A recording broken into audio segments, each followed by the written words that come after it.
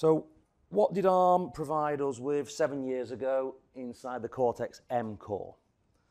So we were given a 32-bit RISC architecture. So that was the first design feature they provided for us.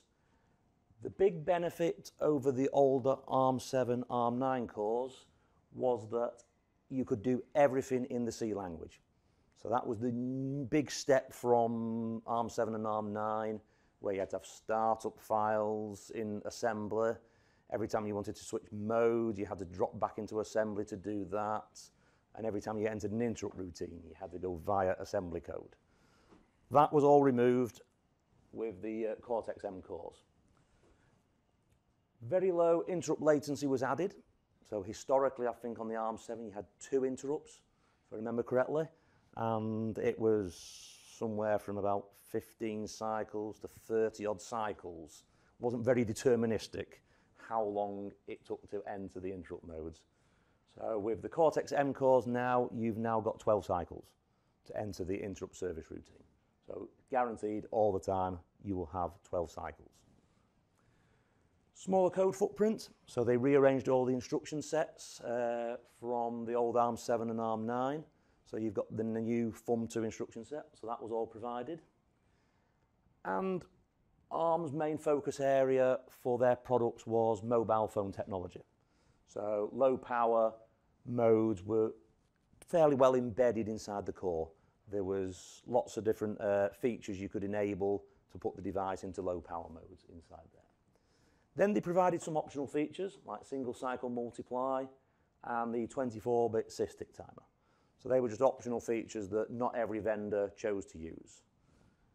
Within the STM32, we took all those optional features. So every optional feature that was available from ARM, we included in the STM32.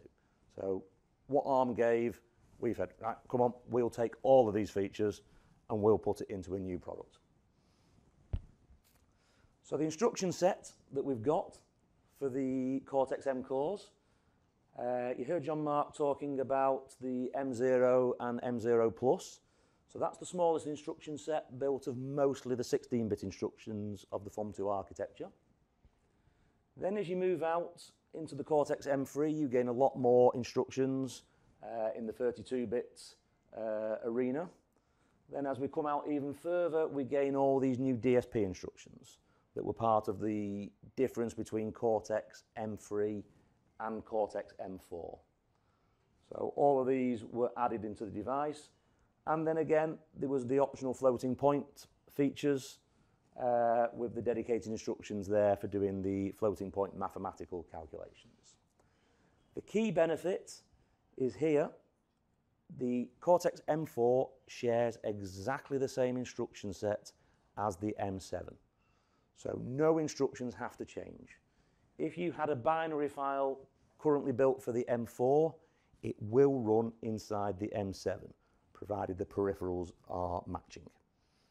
So, but any core routines or plain mathematical routines, the same binary file you had will work in there. There will be differences. You'll see what we've changed in the core, or what ARM have changed in the core, that can make it run a lot faster. So it does encourage you to recompile. I wouldn't take it straight from an F4 binary and load in. I would recompile because the new features you will see are going to make a big difference to your performance of your application.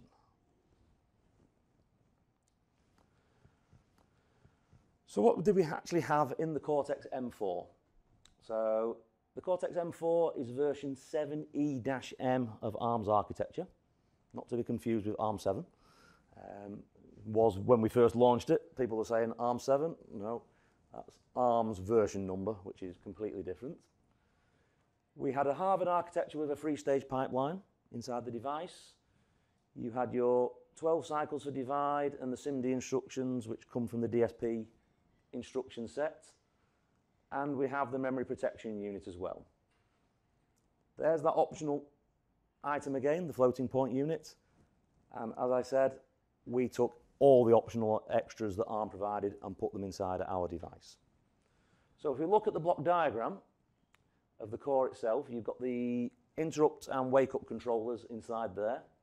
You've got all the bus matrix and connectivity to the rest of the device inside the core. And you have all your debug and trace elements that are all inside the core. So these are all common features of the Cortex M core. So if we now compare that to the Cortex M7, so I'll start with the block diagram again. So you've still got your wake-up controller and your interrupt controller. There's the core itself, which is still ARM7E-M. It's exactly the same core, so nothing has actually changed inside the core. There's the optional floating point unit. There's all your debug and trace still available. There's all the bus matrix sections that were there. What has changed are these new blocks here, which are the memory management units.